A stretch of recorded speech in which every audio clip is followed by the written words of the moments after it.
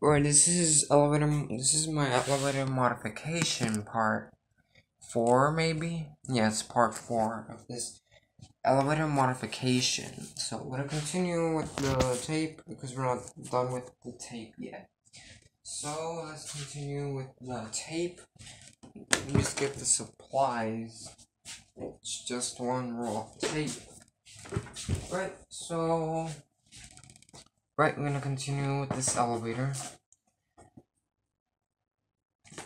I have to put it on the floor because I don't have space to, fix stuff.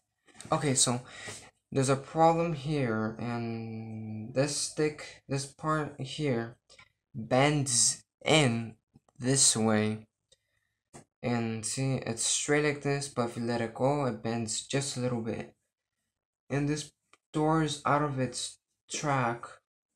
That's why I was hitting the stick. And it's a bit rough too.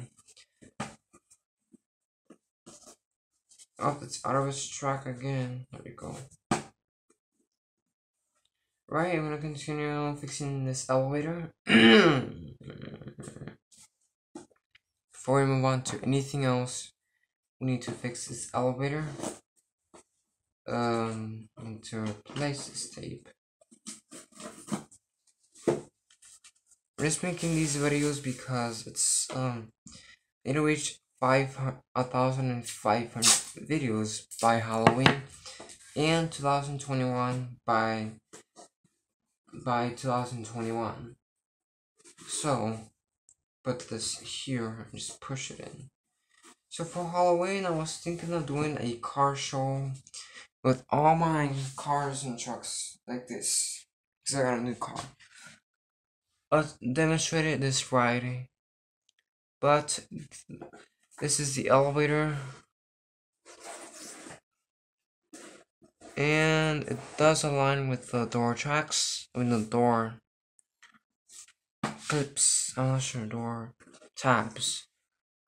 And this part seems okay, so we're basically done with this part. Yesterday I made a video of this part. Actually, I'm not sure if it was yesterday or Monday. This has to be in here because it squishes this part, since this sticks out just a tiny bit, and if I cut it, and if I modify the elevator because there's something wrong with it, and it ends up too tight, then I'm gonna have to replace that part. That part was replaced. That's not original, but I lost the original inner door and the original side piece here. Okay, now we're gonna continue with the. Actually, that's gonna be it for this video. The next part will be in the next video after this video uploads.